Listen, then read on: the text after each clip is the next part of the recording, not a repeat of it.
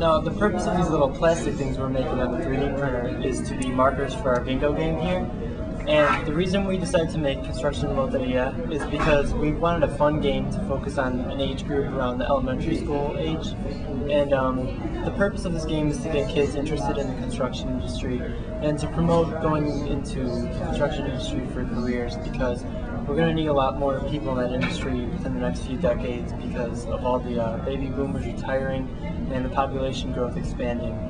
So we thought this would be a fun way to get kids used to the different careers and equipment and tools used in construction, and to also have fun learning about them. This vehicle is used to carry large amounts of material. It is gigantic and is often used at mines. Off-highway truck. That's right.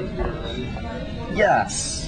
Okay, well the next portion that we need to complete is completing a road, which means pushing gravel into an empty frame so you can drive our car over it. To push the aggregate, we designed this plow. And I can take this off of my car. And this part itself is made of plexiglass. And we got the plexiglass to bend. We took a heat gun and held it over it for about 15 minutes until it got to the point where we could warp it. And then we cut it down, and these were actually pieces that were given to us by Construction Challenge.